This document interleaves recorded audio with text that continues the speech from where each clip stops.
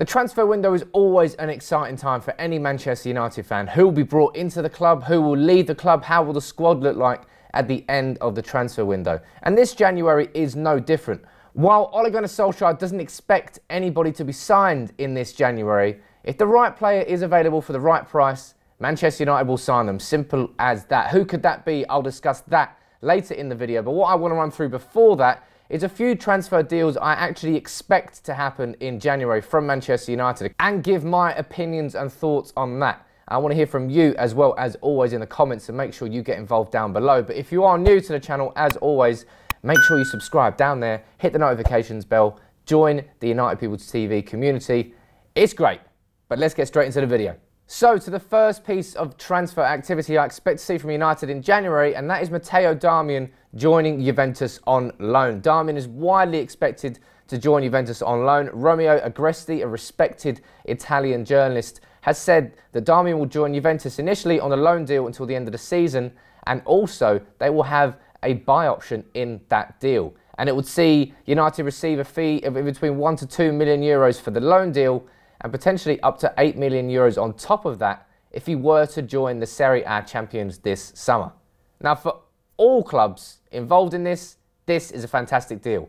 If United can somehow recoup the majority of, I think it was 12 million or something we spent on Darmian, that's a hell of a transfer bit of activity, seriously.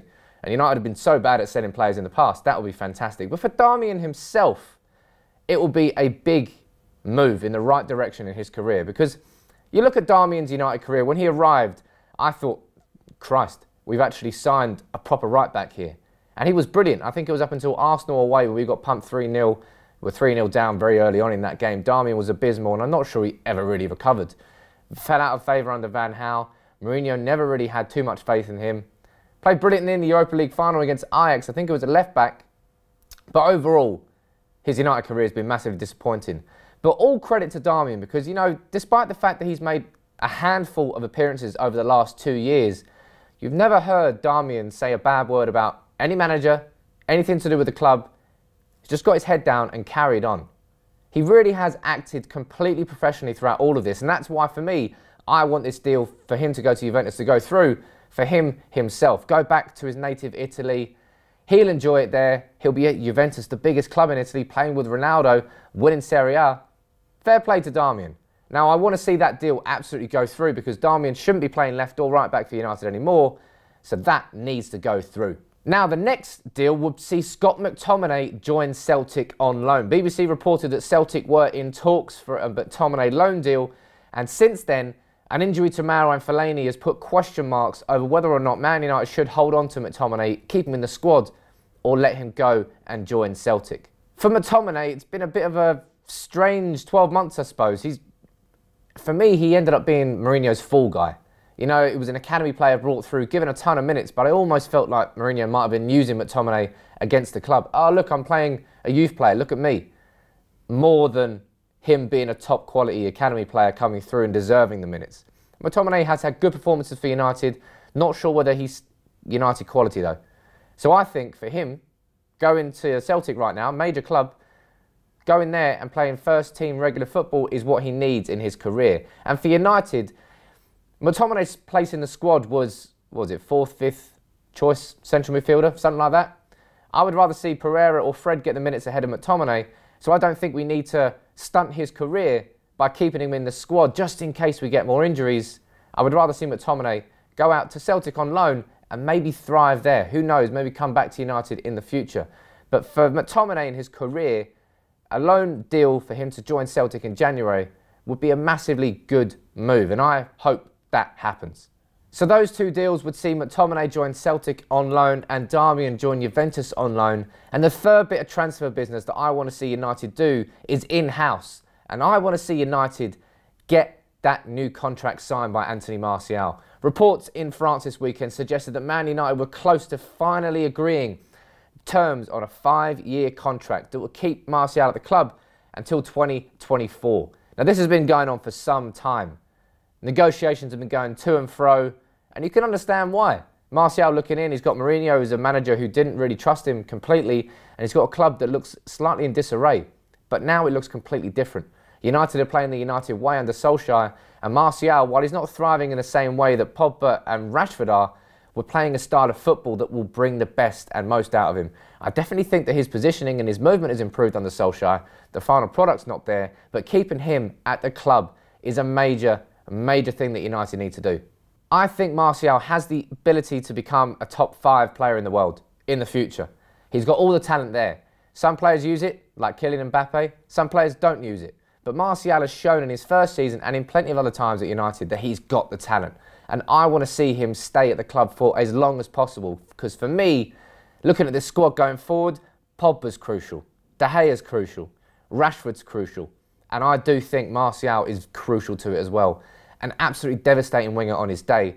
We need to keep him in this squad and this team going forward. So for him to sign a new contract, not as major as De Gea signing a new contract a while ago, but he's a key component for me. And it would be a massive move from United in the right direction.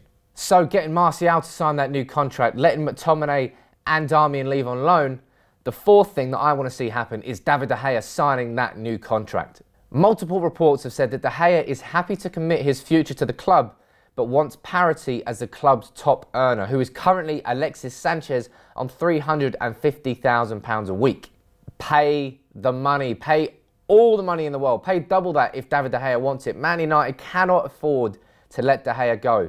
And this isn't just because of his heroics against Spurs, it's because in the last 5 years, since Fergie retired, David De Gea has carried this club, has stopped this club falling a lot further than it has fallen. He's won Player of the Year in 4 out of 5 seasons. That's unheard of. Not even Ronaldo did that in his pomp.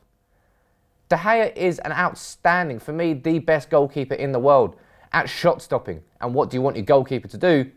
Stop shots going in the goal. Therefore, De Gea is the best in the world. United need to pay whatever De Gea wants. For me, he's shown a hell of a lot of loyalty to the club to still be here. He's been through Moyes, he's been through Van Gaal, he's been through Mourinho, and now he's at Solskjaer. His 5th manager at the club, and De Gea is still here. United need to pay whatever De Gea wants, and he absolutely deserves to be the club's top earner because he is the club's probably most important player. Irreplaceable, completely irreplaceable. So United need to get that deal over the line, but the reports suggest that De Gea is happy, he just wants that parity on paper. And he's certainly worth it more than Alexis Sanchez is, let's be honest. So if United can get De Gea to sign a new deal and Martial tie down 2 of our best players to new long-term deals, let Darmian leave on loan to Juventus and McTominay leaving on loan to Celtic, that's 4 transfer activities that I'd like to see happen. But the 5th one, the elusive new centre-back. This is the one signing that I wanted, that all of us wanted to happen in January. And yeah, you know, it's difficult to complete major transfers like that in January, but Liverpool managed to break their record, 75 million they spent on Virgil van Dijk. So players are there, it's just, are they available? And that's the crux of it all. I want United to sign Kalidou Koulibaly. I've made that abundantly clear. I think he can be the leader in this defence that we so desperately need. But is he available in January? Now, Napoli are out of the Champions League, obviously going for it, and Serie A. Maybe not. But money talks, and I still think that if United went in big for Koulibaly, we could get Koulibaly, but that's by the by. Maybe United are waiting to not sign any players under a caretaker manager. Maybe they feel that they want security of having a permanent manager in place before investing any more money. But the way I look at it, Koulibaly is good enough that no matter who comes in as our manager next, whether that's Solskjaer keeping the job, Pochettino coming in, Zidane, Jardim, Simeone, oh God. Koulibaly's good enough to be the defensive leader in all of those teams, under all of those managers. He's good enough that any manager in the world would want him. And maybe that's exactly why Napoli won't let him go in January. But if they'll let him go in the summer, they'd let him go in January too. Just might cost a little bit more money. But that's my own take.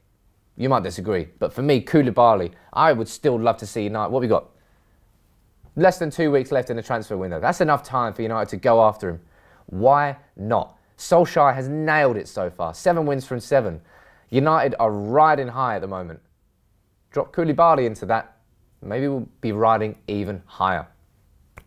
So those 4 deals, McTominay on loan to Celtic, Darmian on loan to Juventus, United getting Martial and De Gea tied down to new long-term contracts, they would be 4, for me, very smart and brilliant deals for United. For McTominay, it helps his career. For Darmian, it's what he deserves after being so professional the last couple of years.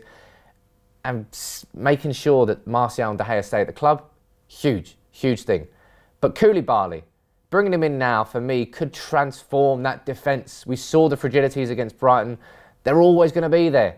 Now, maybe some will agree with the club and say, look, don't sign any players unless we're under a permanent manager. Don't let a caretaker manager spend money.